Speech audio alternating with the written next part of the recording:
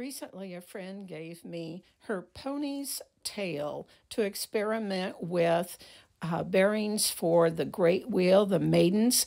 Instead of using corn husks, I braided some of the ponytail hair to fit into the tiny little holes in the maidens. They just simply would not accept the traditional corn husk bearings that you might normally use with the great wheel.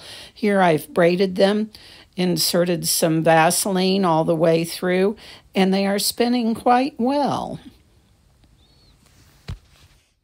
I thought you'd like to see just a close-up of the ponytail or the horsehair braid bearings as it spins.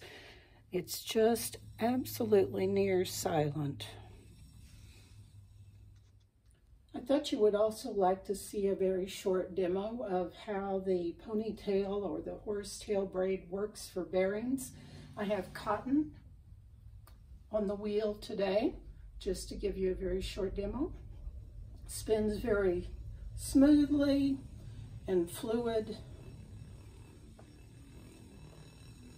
Tension sounds perfect with the little thunk of the spindle on the end, if you can hear that.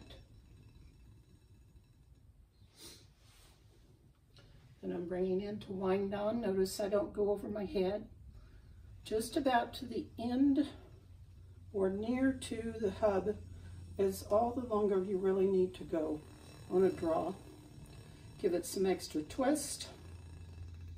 Back it up a little bit and drop it. Bring it over and wind it on. Again.